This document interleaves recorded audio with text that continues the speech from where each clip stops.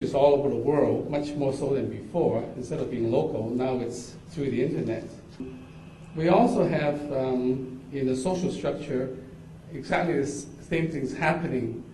In the old days, it used to be the top-down, authoritarian type of structure, and with the Web 2 and also the social grassroots movement, it's actually coming from the bottom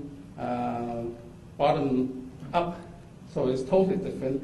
It's more decentralized, and it's more true to the true democracy that is coming up in this social transformation. And they're happening simultaneously, and they both reinforce each other. So, I actually have further hypothesis that I came up myself, and what I said was that the internet has changed the way that we communicate and the way that we live. You know, and as powerful as it is only the beginning of the evolution of human communication 2.0, I call it. And the internet was based on uses the World Wide Web as a basis of communications. And I hypothesized that human consciousness will grow to an extent to this collective consciousness that will resemble the new sphere as envisaged by Teilhard de Chardin many years ago. And this human mind that is going to be global, we can tap into it into this global consciousness, or the quantum field for non-communication, non-local communication, has proven by the most profound experiment of the 20th century. This is the Allen aspect EPR experiment that was done in 1982, and it's, I don't have time to go into that right now, but it's very interesting, and that is going to transform society. I think I think I'm probably due already. I want to say that you know, both Jeane and Joel is doing an excellent work on the technology side, and there's a correspondence social transformation that's happening, and the website that I'm going to be developing is going to, you know, trying to merge these together, and hopefully it's going to advance this new transformation that's happening. William Baumgartner is one of the inventors we feature in the book, and William's been involved in engineering all of his life. He was educated in Switzerland, spent a lot of time engineering Tesla technology over the last 40 years, and he's been a consummate inventor in developing a lot of prototypes, various different type of energy platforms, always looking for the best combination to be able to tap free energy for use in homes and businesses and vehicles. And something that William has addressed before in the question about is this suppression that has occurred in the past, is it going to continue? And he's told us directly, no, there's too many of us now. And we got to take that to heart. So basically, you are the expert in North America for the Schauberger technology, Walter Russell technology, and we'd like to hear your own comments. You know, are these new energy technologies for real? Yes. Yes, there is. I've been in this free energy movement for myself for about, I think, 35 years, on and off, with some success sometimes and a lot of failures on the other hand. But those things happen. We learn from mistakes. And my mentors were Victor Schauberger and Walter Russell and Tesla. This is what I base my my knowledge on, and so I don't think there's much to say except that I understand that we have tables here, and if you have any questions or more in details here about inventions and of Schauberger's and myself, and so I will leave it with that. Thank you. Our next person I'd like to introduce is one of the most tenacious advocates of clean energy I know. In my previous book, The Coming Energy Revolution, I wrote about Martin Berger's work with Nova, an ocean energy company that's now named Blue Energy Canada. Martin Berger came up from Oregon to be with us tonight. Martin?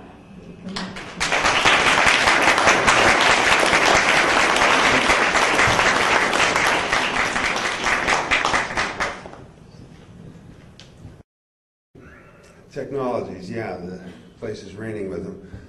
I found the Davis turbine and Blue Energy's aerospace finesse kit, and there's no brainer that the tides are there every day, and for the same,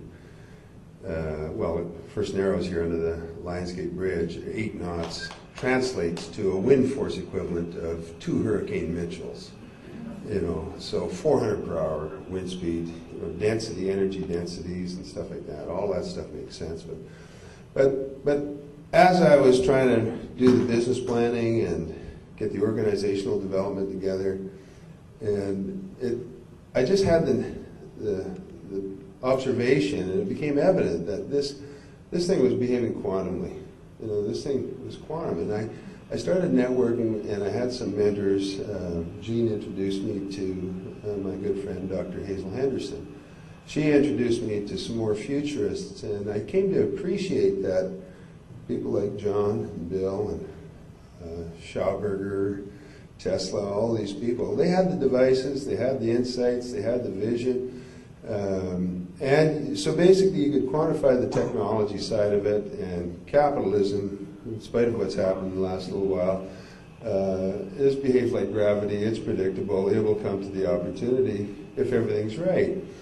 But Hazel and her futurist friends were able to instill in me an appreciation for the fact that we're really in an infancy in consciousness ourselves in humanity. And we're at a critical juncture today, and I think there's optimism here today as well. But I really think, when you look at my background from the Cree tribe, I grew up with the Dene, and there was a quantum integration in their consciousness. And our Western viewpoint is kind of linear in a material perspective. But I guess we can cut it short. The guy's cutting me off here with time, but basically we've got 6.5 billion units of consciousness firing into our shared experience called our future. And until that signal has a sufficient gravity, a quantum mass, we will not achieve or experience that future.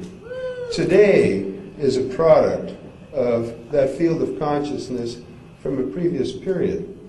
Okay, people like Jeane Manning and Joel, they play a very important role in this work. Jeane's earlier book, The Coming Energy Revolution, I still get emails from people all around the world.